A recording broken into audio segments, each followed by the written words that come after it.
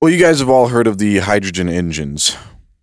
But now, and you know, everybody's getting schwatted by the gas companies, whoever's trying to make gas-powered engine. I mean, water-powered engines, hydro engines. You already know this. Everybody is old. But now what people have been starting to do is make soup-powered engines. So I thought this was pretty cool.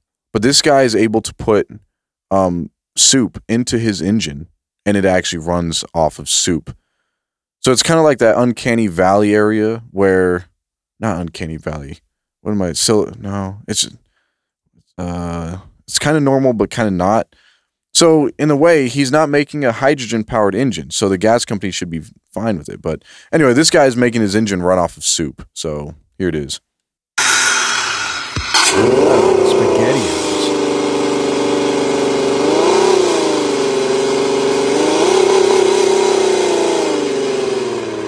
This is what mechanics don't want you to know.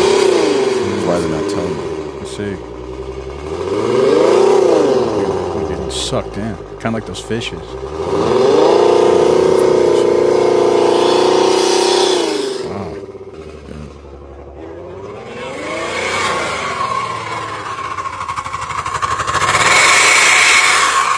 It's like the car really likes that flavor. Yeah, so there it is. All right. Yeah, it's running way better. Good, man. See you next time. Everything's running better on SpaghettiOs.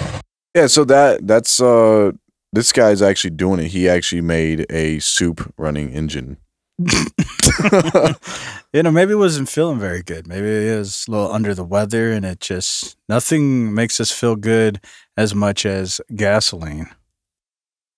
So this woman decides to go to the gas station and just give itself a, you know, needs a full fuel clean. How is she doing that? And well, it's a little expensive. Yeah, it's a really expensive car wash. But you know, you could put SpaghettiOs into your air intake, and you can just wash your car with fuel. She's getting that on her clothes too. If she smokes, well, she's got a mask on. So yeah, well, regardless, everybody's clean. Yeah, it's thorough. Yeah, that probably did do some really good cleaning. Yeah, like take your paint straight off. Yeah, pretty much.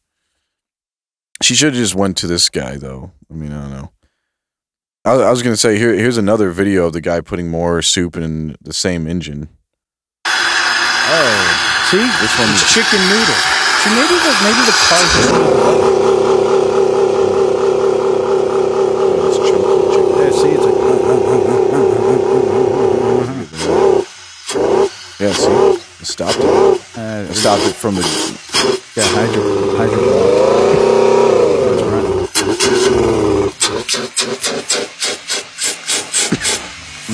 Hydro lock.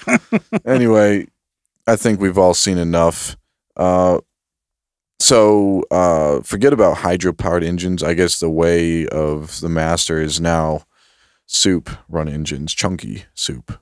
Well, that's. I think that might be a good idea, especially when it's cold. You know, everybody likes a good hot bowl of soup when it's cold, and you know they tell you. You know, there's this debate. Should I preheat my engine? Should I not when it's cold? Forget all that. Okay. Just throw some soup in there. And everybody feels better. And make sure it's hot. Like, do a little service. Put it in the microwave at 2.45 gigahertz. And boil that water. And then give that nice warm bowl of soup to your frozen car engine. And I think it's going to be happy and give you a positive result.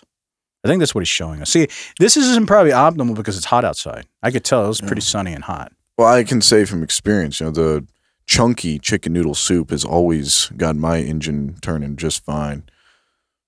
I mean, it's got... What's so funny? You find that funny? We're going to do it anyway. Well, like I said, it's got to be the chunky. I don't like the thin soup. I like it thick. I think a lot of people do. Yeah, I like it. I want you to lay it on heavy. Yeah, well, regardless, I hope everybody is ready for the winter season after our Category 6 hurricane season. And don't forget this tip that was provided here at Toilet Time TV, exclusively by Colleagues Toilet Tab.